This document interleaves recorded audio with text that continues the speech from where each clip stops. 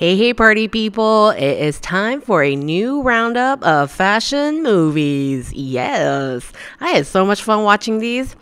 If you watch my first roundup, which I'll link below, you know I split these into 3 categories.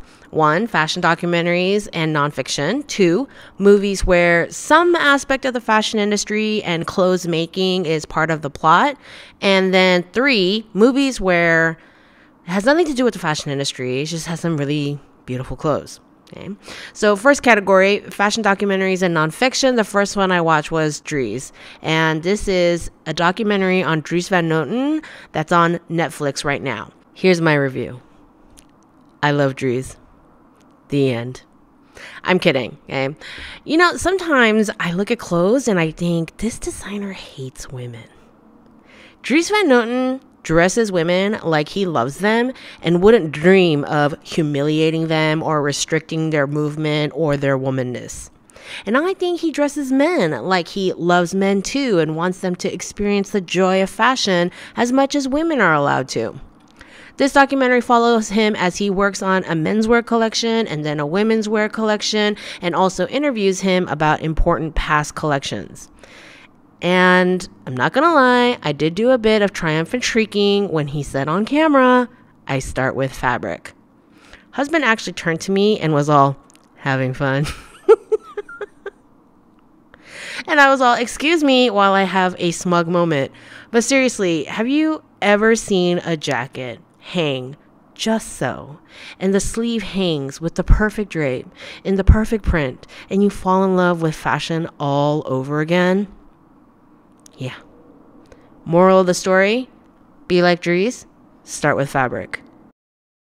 Next up is a little documentary called Secrets of Selfridges, which is also on Netflix. It's short, it's about an hour long, and it's the story of Harry Gordon Selfridge. He's an American who traveled to London, and he uses his very bold, brash Americanness to turn retail on its head on the London High Street. And many of the changes he made to the retail scene are considered retail standards to this day. Cosmetics on the ground floor, he did that.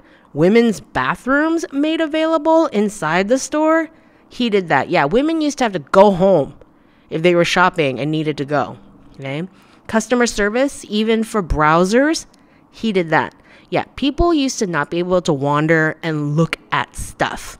He turned shopping into an experience and a joy and not just an errand. Department store workers used to live in the building in very poor, dirty conditions, and he raised their salaries and had them live at home. It's about an hour long. It's a very interesting accounting of his work and his life, including the end of his career. Moral of the story, take smart risks in business, but don't gamble your profits away. Sneakerheadz is also a documentary available on Netflix right now. And this is about people obsessed with sneakers and the history of sneakers and its role in pop culture, music, fashion, sports, kind of all coming together, featuring a lot of beautiful sneaker eye candy, how the sneaker industry has evolved, especially with the advent of the internet, and how sneakers have moved into high fashion. Let me tell you, this world is nuts. Sneaker world is nuts. Someone in the documentary said that a sneakerhead is someone with OCD, obsessive consumption disorder, and I think he nailed it.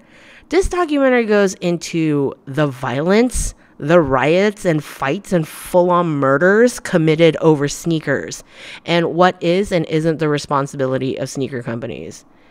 But then again, the documentary also talks about child cancer patients designing and selling limited edition sneakers to raise money for other patients. So it goes over a lot. It's super fascinating. And the moral of the story is, don't come at me about luxury markups until you've looked into sneaker resale markups. That's the sound of my head exploding. Next is Mary Portas' Secret Shopper, also on Netflix. Mary Portas visits businesses to help them improve. Basically, she sends secret shoppers in advance to get a real feel for how the business interacts with customers.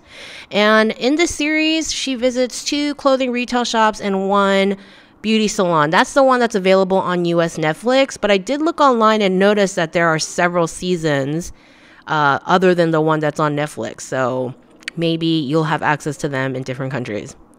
So just one little side note, is transvestite an okay word to use in the UK? Because this word is not a great word to use in the US. So, but I'm not going to try to like talk for what's appropriate in the UK. Okay. This word, other than this odd thing that's stuck in my brain, this is a very informative series. And I wish I had access to more episodes. This series is full of good information on selling clothes and retaining customers. And I also love the way she tries to incorporate technology to improve the retail experience for both the buyer and the seller. And it's a reality show format, so of course they do concentrate on kind of the dramatic, tear-jerking moments, but there is still plenty of good information, and you can tell her intentions are good. Okay. Moral of the story, as Mary Portas says, business isn't organic anymore. It's proactive. Next, we're going to go into fictional movies about fashion. Okay. First up is Gia, and you can watch this on YouTube, Amazon, all over. Just Google it. And the costumes are by Robert Turturus. This Gia is a heartbreaking but beautiful film about real-life model Gia Karanji, who absolutely captivated fashion, experienced tragedy, fell into drug addiction, got infected with HIV through a dirty needle, and passed too young. Her career was very short, mostly working in the late 70s. And, people were so enamored with her look that when Cindy Crawford first came on the scene modeling in the mid-80s, they called her Baby Gia. And I do think that is part of how she got to be so popular, from the get. And I'm old enough to remember when Angelina Jolie was a gifted actress making great movies all the time. And when Gia came out, a lot of people were trying to draw a lot of parallels between Angelina Jolie and Gia because back then in the late 90s, Jolie's reputation had that live fast, possibly die hard vibe. And anyway, great movie with some awesome fashion montages. Moral of the story, take care of your hearts, kids. Next is The Dressmaker, which is also available on Amazon Prime and YouTube. And the costumes are by Marion Boyce. And the costumes for Kate Winslet, the main character, are by Margot Wilson. In this exciting installment of Which Hemsworth is the Hottest, I watched my wildest fantasy unfold before my very eyes. A woman in the movie approaches the main character, Kate Winslet, for a custom dress saying, "I want this one," pointing to a photograph. And Kate Winslet just says, "You'll get what I give you." I've always wanted to say that to a client. The story goes, Kate Winslet grows up in a small town, runs away to Europe, becomes a dressmaker, returns to her small town to take care of her ailing mother, and supposedly seek revenge on some really messed up townspeople who accused her of murder. Or possibly just find out the truth of what really happened that one day. This movie is so hilarious, yet deeply dark with some truly terrible, terrible people. And it's a ride. It's filled with insanely gorgeous gowns. The movie involves clothes and clothes making, the transformative power of clothes, as important features in the plot. Kate Winslet, the main character, in the movie, she's constantly making beautiful gowns for the townspeople. And that kind of plays a role in her relationship with the town, her new relationship.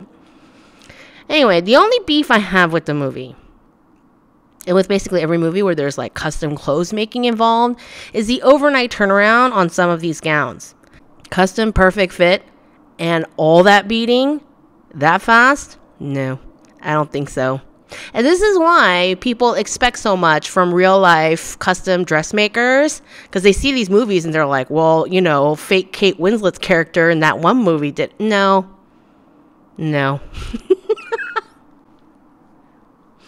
Anyway, moral of the story, the hottest Hemsworth is the mom. Last section, movies with rad clothes. First up, 101 Dalmatians. It's on Netflix. Costumes are by Rosemary Burrows and Anthony Powell. And in the comments section of my first fashion movie review video, a ton of people told me I had to watch this movie, and they were right. This is not... it's 101 Dalmatians, okay? It's not based on reality. This is not a beautifully subtle, clever movie. This is over-the-top characterizations and ridiculous over-the-top acting, and Glenn Close's costumes are like the best kind of ridiculous, just super high drama. Enjoy if you want a little ridiculous fun with adorable dogs. And that scene where Lucky is born, I totally awed out loud, okay? And I heard 102 Dalmatians, the sequel, have just as amazing costumes. Moral of the story, don't kill puppies. Studio 54 is a documentary on Netflix, and I didn't put this in the other documentary section because it's not necessarily about fashion, okay? I have this conversation a lot with students about adding photos of people to sketchbook development and mood boards. And there's a big difference between having photos of your muse, of photos that express an attitude, and photos that show clothes you're going to copy in your designs. And this documentary is about the famous nightclub of the late 70s, the original, and the documentary interviews Ian Schrager, one of the owners, and people who worked at Studio 54 and people who are regulars about the rise and fall, the end, the prison time, and the aftermath. This isn't a fashion movie like the trends of the 70s were these fabrics and these shapes, but it's about disco and why disco was so great beyond the sound and attitude and spirit and freedom. Okay. You watch this movie to understand the slice of time and place and get inspired by just the spirit of it all. Moral of the story, keep your nose clean, literally and figuratively. Next movie is Tom of Finland. It's on Amazon, and the costumes are by Anna Vilpunen. This is a biopic, so it's based on a true story, but not a documentary, about gay erotica illustrator Touko Laaksonen, commonly known as Tom of Finland. And this is the only image that is rated G for my audience that I could find of his work. So if you decide to Google him, just be prepared. It's all adult content. Okay. And this movie spans his adult life from his time as a decorated officer in World War II, adjusting to civilian post-war life, and working for an ad agency, his struggles of being a gay man in a time and place when it was illegal. And, if you were arrested back then and there, you were sent off to conversion therapy after the cops beat the crap out of you. And, and then the story goes into how he slowly started sharing his illustrations. He had to do it very secretly, because it was very, very, very illegal. And, and how he became known in America and how he became an icon of gay culture. And on the surface, it's a beautiful film with beautiful sets, and you can see the passage of time in the great menswear and facial hair preferences. I will say, I wish the leather looked a little bit more genuine. A lot of the leather looked a little too fresh off the rack. Illustration geeks will probably understand the drawing process scenes are a bit odd. Okay. You watch, you tell me. Okay. I would actually love to know more about Tom of Finland's actual drawing technique. Under the surface of the film, it's a heart-wrenching and bittersweet. No one can ever mention the first onslaught of the AIDS crisis in the 80s without me tearing up. But ultimately, it's a still hopeful movie about a slice of gay culture. Moral of the story, where there's a will, there's a way. Pursue with passion and hide your passport from any potential one-night stands. Next movie, Atomic Blonde. I saw this in the theater, but it's everywhere. YouTube, Amazon, Google Play, Costumes are by Cindy Evans. Listen. If you don't know by now how much I love spy movies, you have not been paying attention. The whole movie is amazing to look at. Charlize Theron's character style is just too good. Actually, she plays like a few different roles in the movie. Remember, spy, okay? And each wardrobe for each persona really suits. It really works, okay? And James McAvoy and Sophia Boutella also have incredible wardrobes in their own unique styles. The whole look is Cold War East Berlin, which is the setting, but the look of it is made more modern. And you know, this kind of movie, some people prefer it like super authentic and dated looking, and some people prefer just it looking more modern and more, you know, currently appealing. And I think either way would have worked in this scenario. I think the modern looks good though. Regardless, the visuals and the moods created by the costume and the lighting together are incredible. Okay. Moral of the story, take some bright colored neon lit selfies and thank me later. The last movie is Valley of the Dolls. It's on Amazon Prime Video. And in IMDb, the only costume credit, it says Gowns by Trivia.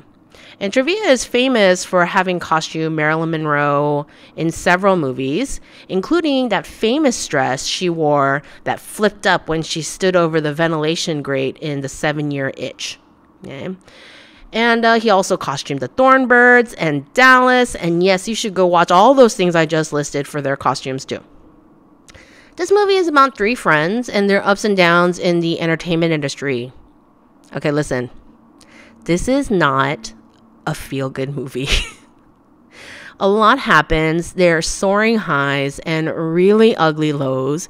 It's a high drama movie with some of that extraness that is movies of the 60s. Okay? I'm going to warn you, they do use some derogatory terms that was common in the 60s. Okay? So it's not the happiest movie, but it is a gorgeous movie filled with pretty people and absolutely gorgeous clothes.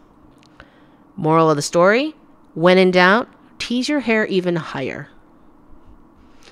And that's my roundup. Please give this video a thumbs up if you enjoyed it. Let me know which of these you're dying to watch and leave me your request for the next movie roundup in the comments section below. Share, subscribe, hit that notification bell, check out the description box for links to related videos and links to my shenanigans, and I'll see you in the next video.